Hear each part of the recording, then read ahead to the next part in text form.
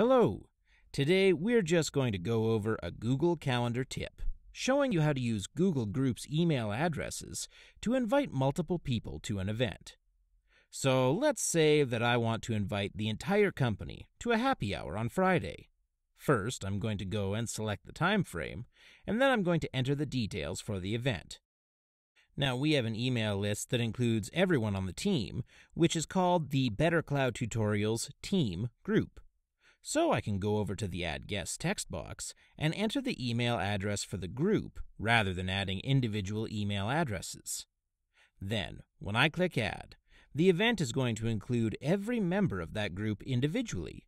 So when I save my event, Google Calendar is going to send out the invitations to everyone that was included in my group. This is a huge time saver.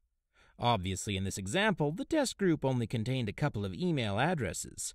But if you're dealing with a company with a lot of people that need to be invited to a single event, you can probably see how this can turn into a very significant time saver. Hopefully you found this video helpful. If you have any questions, just let us know in the comments section below. Thanks for watching, and have a great day.